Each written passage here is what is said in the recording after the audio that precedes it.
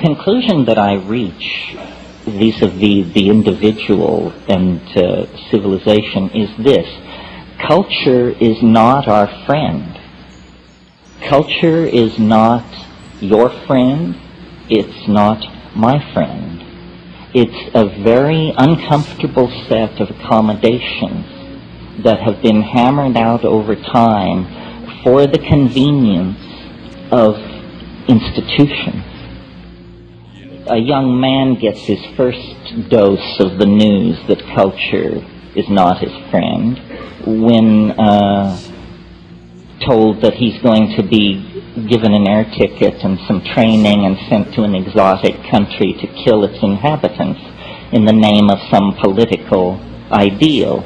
You have to be fairly dense not to get the message at that point that culture is not your friend. It is using you for its purposes. You would never dream of doing what it now proposes as the only conceivably right and righteous course of action.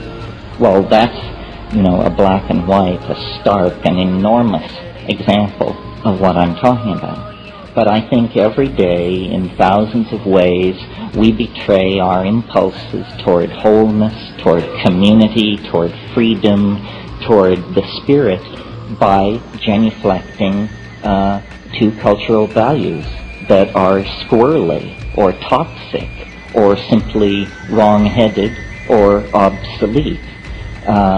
Culture is not your friend. It's an illusion. What kind of an illusion is it? And this sort of leads on to the other thing I've come to. It's a childish illusion, is the kind of illusion it is. Recently I had a physical examination with my doctor, and after it was all over, he leaned back in his chair and he said, well, most people your age in the 19th century were dead. Yes, quite true. People live a great deal longer in the 20th century. And consequently, I think part of what drives alienation is, culture is like being taken in a crap game.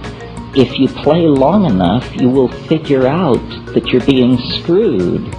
And, of course, if you die shortly into the game, it never enters your mind. We are all, some of you may have seen the little saying that hangs behind bars in Minnesota, "We get too soon old and too late smart." Well, some of us are getting smart earlier and earlier. And what is seen through to then is the fact that culture victimizes, ideology victimizes. These things are all con games. Reality, culturally defined reality, is some kind of an intelligence test. And those who are joining are failing the test.